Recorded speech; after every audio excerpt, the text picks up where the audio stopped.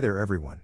Welcome to Fingers, Fums and Fits, and in this episode of TTPITL I will be painting the final Kickstarter exclusive hero for Dungeon Saga Origins, the Halfling Rogue Melissa Padfoot. Can I keep the paint inside the lines? Let's find out. We start off with a base coat of Abaddon Black. This was followed by a dry brush of Dawnstone over the whole model, and an even lighter dry brush of Administratum Grey on top of that. The whole model then got a wash of Nuln Oil, before I painted her face with Bugman's Glow. That face then got a wash of Guilliman Flesh. And the metallic details painted with Lead Belcher.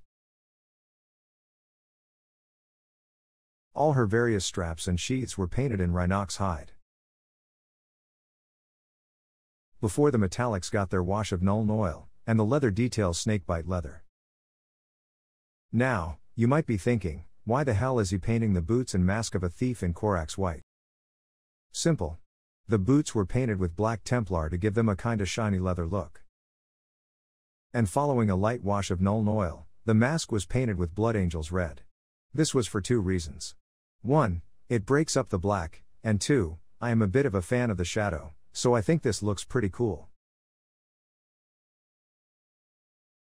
Then, all that was left was the highlighting. The metallics got a highlight of Stormhost Silver, and the leather details got a highlight of XV88. And with that, we have a completed Halfling Rogue.